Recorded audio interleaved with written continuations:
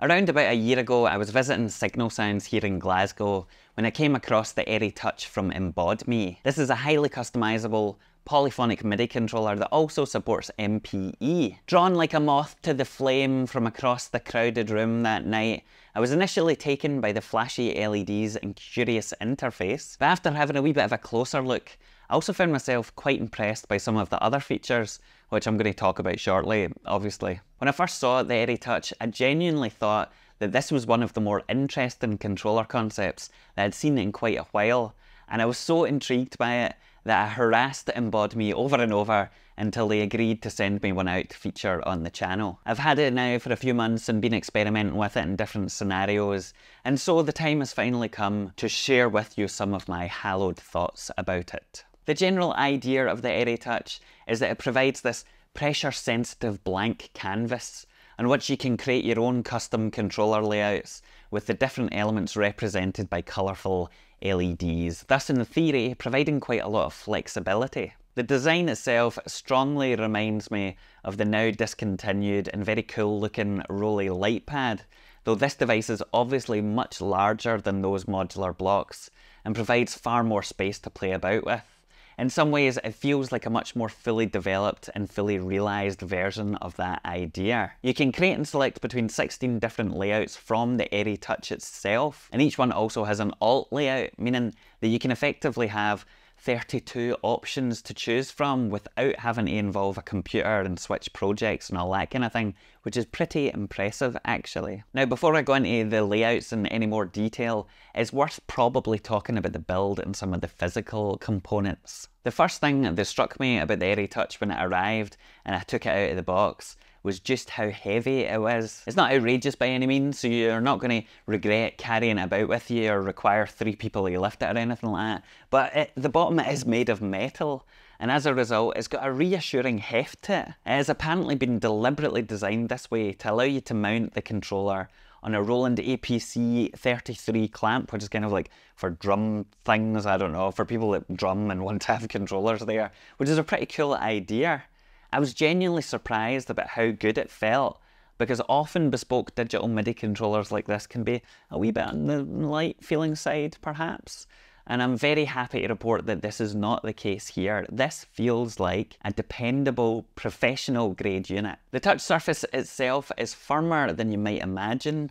It's got a kind of net or web feeling to it, with a wee bit of give to provide the tactility that you would want, but it also doesn't feel overly spongy either, which is a good thing. As you might expect, you can adjust the sensitivity, of course, to your taste, and whilst I would always like a wee bit more of that, I think, I didn't experience any notable issues with my presses not being recognised consistently or anything else like that, which could be a problem, obviously, with a touch-sensitive device. Now, in addition to the pressure control, there are also 5 physical buttons on the left-hand side, well, depending on what way around it is, I guess, which are reassuringly clicky. These allow you to switch between things like scales, octaves, different layouts and all that kind of stuff. The whole thing is powered by a standard DC barrel jack plug, so it does plug into the power, as in into the wall. You don't power it over USB, is what I'm trying to say. Now, when it comes to connectivity, there's only a couple of ports on there, but this is where things get really interesting.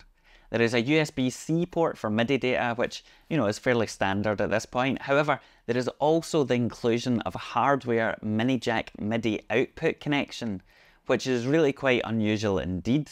The reason why this is so interesting is that most modern MIDI controllers, especially the more unique ones like this, where you can customize your layouts on a computer, only seem to ever support MIDI over USB.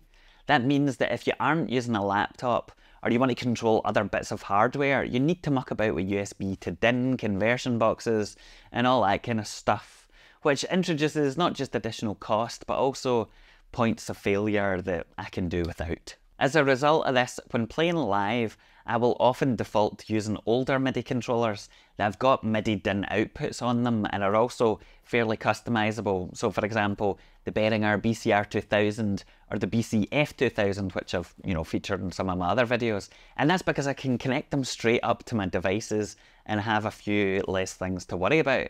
Whilst this does work, they are not ideal and they're also pretty old at this point, my BCF 2000 in particular has started to not work as well as it used to. So I've been praying to the synth gods for some time to provide a customizable controller like this, and it appears that sometimes miracles apparently do happen.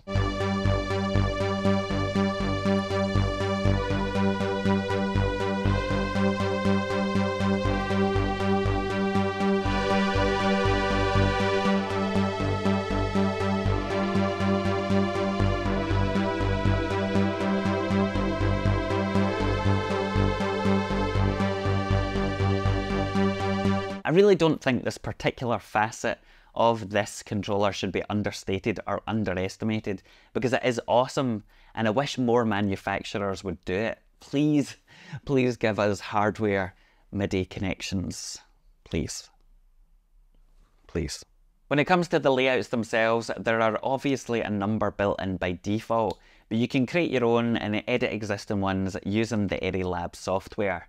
You can save sets of presets as different projects, which can then be transferred between the touch and your computer. So if you want to have a different project of 32 layouts for a different scenario, whether it's video art or playing a particular synth live or whatever else, then you can do that fairly easily. Each individual layout can be built up using different kinds of elements, such as single buttons, more traditional keyboard style blocks, faders, drum pads, and other things like that. I think there's even a dedicated Ableton Live session controller, which I have not tried out because I'm not an Ableton user, and also a sequencer of sorts, which I think is still in beta, but all of these can be resized and arranged to fit, whatever your particular needs are. And, of course, you can also change the colors of the constituent parts as well to suit your own aural preferences, visual preferences. Visual preferences. Let's pretend I didn't say aural preferences.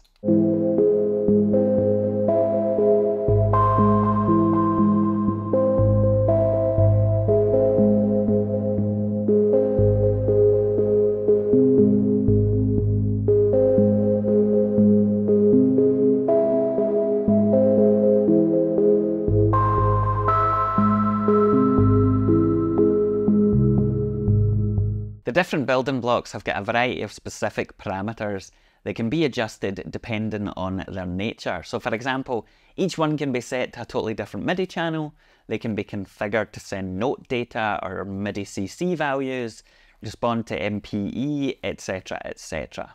In practice, I personally preferred the button and fader style elements because I feel like they more naturally work with the design of a pressure sensitive device like this. The keyboard portions are cool, don't get me wrong, but it's a very different experience than playing an actual set of keys, obviously. So don't buy this expecting it to replicate a keyboard, because it is obviously not a fucking keyboard.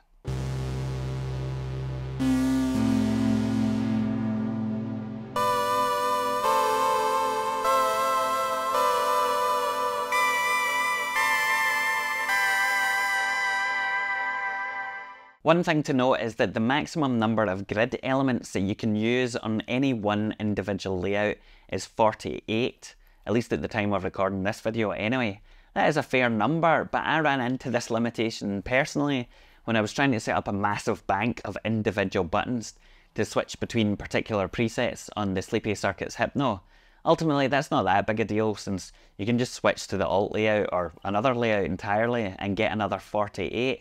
But it is something to be aware of in case you've got some mad ideas of how you want to use this. Now, any device like this is going to live or die to some extent, at least, by the quality of the companion app that comes with it.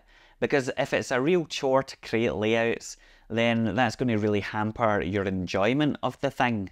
In general, I'm pleased to report that I've found that the software included with the Airy Touch is generally pretty quick, fairly intuitive, and overall, easy to use.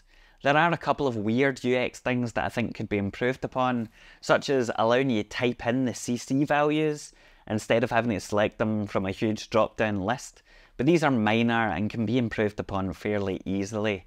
I fed all of this back to Embodme, by the way, and they've said that this is something they're working on, so I'm looking forward to some updates there. Now, I am somebody that spends a lot of time playing about with a whole range of weird and wonderful bits of gear that would benefit from having a multi-purpose MIDI controller like this to operate them.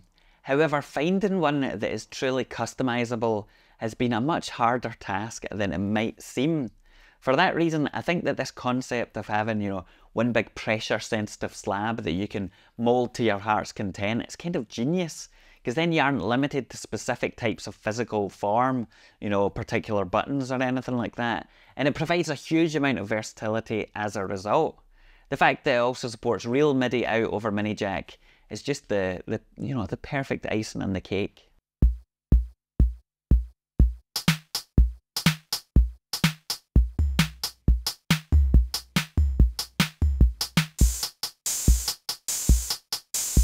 The Airy Touch has genuinely now replaced a number of different controllers that I was using because it is so flexible and, easy to switch between devices. The 32 layouts mean I don't really have to connect it up to computer very often. I've already shown it off with my video synth in another upload, and I'm in the process just now of setting it up to operate the different parameters of my Dirty Wave M8 for playing live. And I can't wait to get all that, configured exactly how I want it, because not only is it legitimately really useful, but it also looks incredibly cool as well on stage, which is important. Don't let anybody tell you otherwise. I mean, I can just imagine this thing, being on the USS Enterprise or something like that, data. Fuck it, it looks cool, you get the idea. It's priced as a boutique controller, and so is in the ballpark of other similar devices like the Linstrument or the Seaboard. That means it's not inexpensive, however, given what you get, I think it's reasonable. Overall, I think that this is a really excellent bit of gear that has genuinely surpassed my expectations. None of this is an entirely new idea, right? But it could so easily have been executed poorly, and that just isn't the case here at all. Not for me, anyway.